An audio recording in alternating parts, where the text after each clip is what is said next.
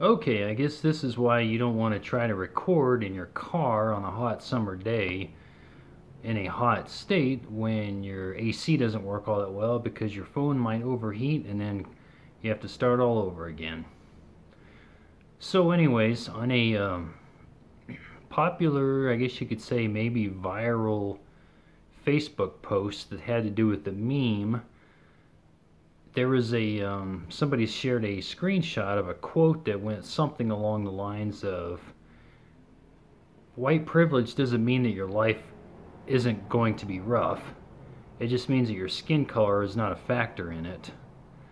Not exactly word for word, but in regards to that, if somebody would have shared that with me and put it in that particular way, along with many others out there, if they would have shared it with us a long time ago, you probably would have reached us, or at least made us think twice, a long time ago. But I think there's many different facets to it when it comes to the whole picture. For example, you could have somebody who is either a black man or in some way a person of color. Now, I know there are those of you out there who would be offended by either one of those terms, and I don't mean any disrespect to anybody who comes across this video. It's just that whatever way you look at it, I don't think that changing the wording of it really resolves an issue.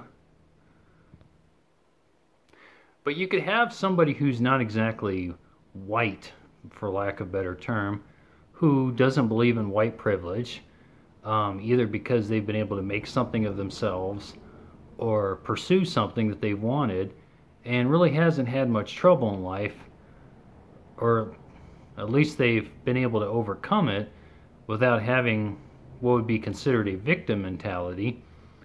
While then again, there are plenty of others who would disagree with that sentiment that white privilege doesn't exist, because there are those who, I'm not going to beat around the bush with what I'm about to say next, but yeah, there are those who probably do have to deal with unfair prejudice because of the way they look automatically, but to a large extent bring persecution or just disliking or trouble upon themselves, either just because of the way they present themselves to other people, the way that they behave, or the way they conduct themselves.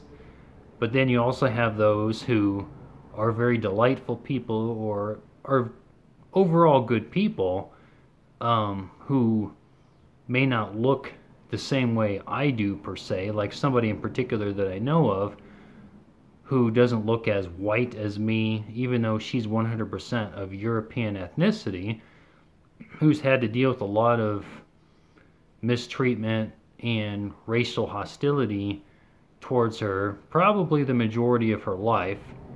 And she's close to about my age, a few years younger. I'm 40, and she's had to deal with a lot, and that was an eye-opener to me, because she's the last person, one of the last people that I would have expected to have to deal with such a thing. She's even has served our country in the military and continues to do so. And not every region of every country or every city or every company or every police jurisdiction or every police officer or every person you encounter, every culture, every individual, every situation in this world that we live in is exactly the same. And I think that racism or prejudice can come from anybody, not just white people. And I think that good can come from anybody. Now, what I'm talking about here, that quote that was shared, that viral Facebook meme, it had to do with Martin Luther King Jr.'s face being plastered on some white guy's body, where he was like pointing at some like marker board or whatever it was, where it said something along the lines of, if you consider somebody to be privileged because they're white, then you yourself are being racist. Now, before you go completely agreeing with that, because I did at first, I even liked that post, there are others who brought up some good points, that there's a difference between being racially prejudiced or against somebody because of their quote-unquote race versus pointing out a pattern or a problem that exists or persists. That's a good point.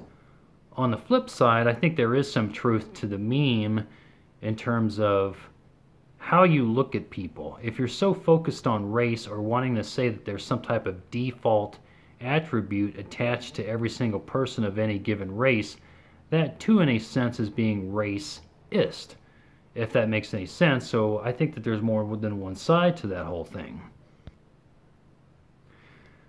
Now, for those of you who are people of faith or who believe in Jesus, I suppose in our complicated, imperfect, stupid, especially now hostile or crazy world that we live in, I suppose the antidote to all of it would be just look to Jesus in all things and at least let him transform your life in that particular way and just the way that you look at people. Because if everybody in the world did that, we wouldn't have a perfect world, but it sure would be a lot better, at least in terms of there not being the problems that we have today in regards to race-related things amongst people. And I suppose I could be comfortable or arrogant and say, like, well, I don't need to be an activist. I can just take the stance of, if you want to fight racism, start with yourself, and then just say, well, too bad everybody individually couldn't just do that, because then we wouldn't need all these organizations or any of these movements to try to counter it. And it's not to mention there are many that might be well-intentioned but are ill-informed or are just going about it in a racially related way, or they have their own bias. And we live in a fallen, imperfect world. But yeah, I could get comfortable and say such a thing. But then again, as somebody who might be a saved, born-again Christian, that's another thing that I've kind of covered in a different video.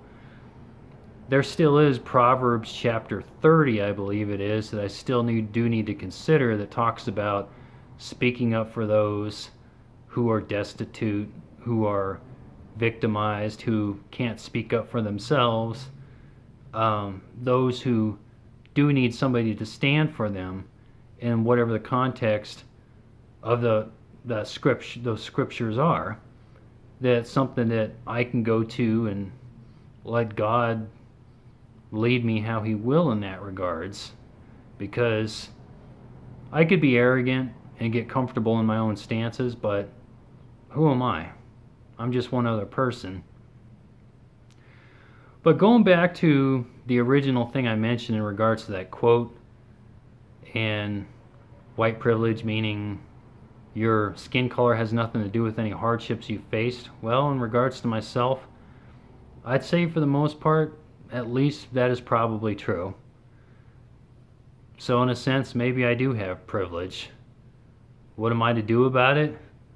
Again, keep my focus where it needs to be and keep reading that which I need to keep reading and let God lead me. But I still think that it's a lot more complicated than a lot of people have a tendency to think. Thanks for watching.